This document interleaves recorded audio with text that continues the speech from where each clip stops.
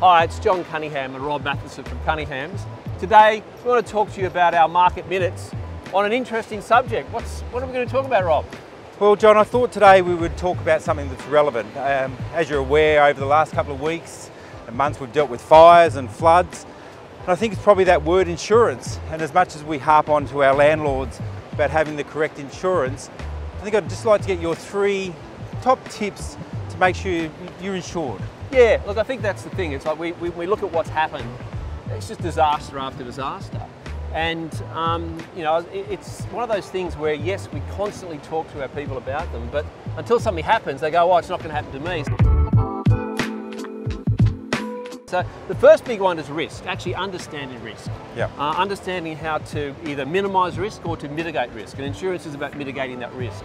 So for our landlords and our tenants particularly, we've just been surprised at how many have been uninsured and have suffered that risk has come to reality.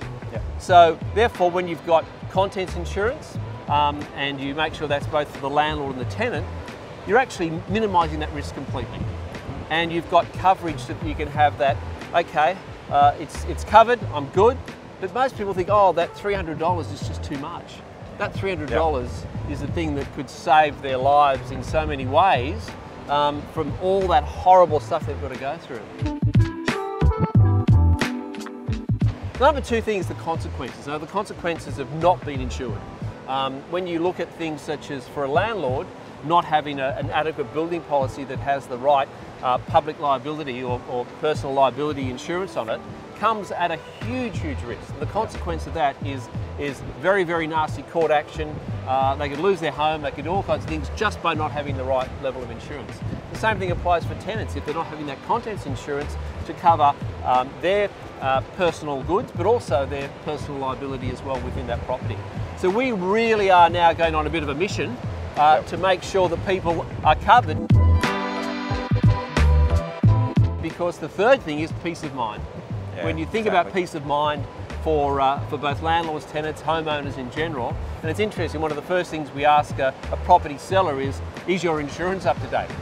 Because when people are invited onto their property, they're actually at risk. Yep. And the risk is on the owner if they're not insured, if there's an injury, a personal injury and that sort of thing. So insurance is something we take really seriously and we want people to have peace of mind. So for us, it's something we're just going to actually go on a mission with now to make sure this is covered, because what we've seen is not something we want to see too many people go through. That's right, yeah. We also noticed there was so many people surprised by where their actual insurance was up to. Yeah.